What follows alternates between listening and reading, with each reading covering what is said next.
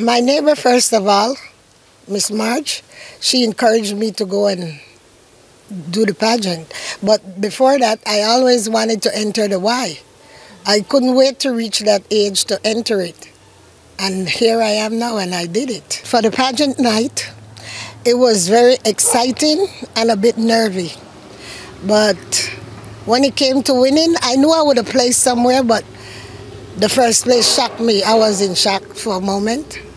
And then when they said Carolyn Clark is the new Miss Y, I was like, you know, and I thank God for the win, my family and my friends, Miss Philippa. It's a new journey for me in my life right now, so I have to represent the Y at all events and do my best at what I do to support them. Ever since I changed my life, I've been trying to encourage others that used to be in my world to come back to the real world. And when I changed my life, I encouraged my husband to go do a rehabilitation program, because it's not a secret that I was an addict. I didn't hide it.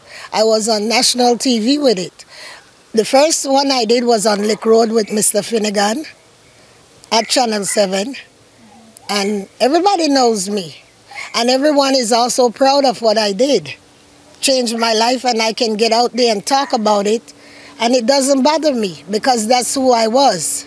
And now this is who I am, you know? When you think about how far you've come, how does that make you feel? It makes me feel good inside.